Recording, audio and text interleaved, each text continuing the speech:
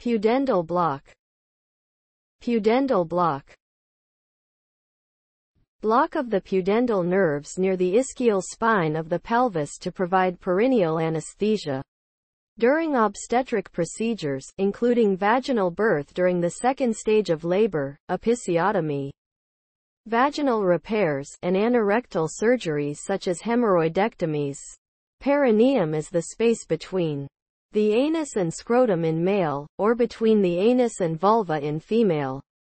It is also safe and effective for urological procedures, including transrectal ultrasound-guided prostate biopsy, transurethral, prostatectomy, and catheter-related bladder discomfort. Pudendal nerve is a mixed nerve, both sensory and motor fibers, mainly for the perineum and external genitalia in both sexes. It arises in the pelvic cavity from the sacral plexus, S2-S4, leaves it through the greater sciatic foramen, hooking around the ischial spine, and enters the perineum through the lesser sciatic foramen. Procedure. Local anesthetic such as lidocaine or chloroprocaine is injected into the pudendal canal, where the pudendal nerve is located. Lidocaine is usually preferred for this, because it has a longer duration than chloroprocaine.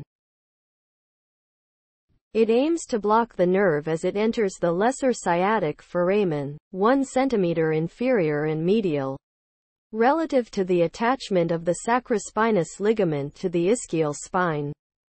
Anatomical approaches. Transvaginal approach, common for obstetric and gynecological procedures. Transperineal approach, for anorectal and urological procedures as well as for pudendal neuralgia in males.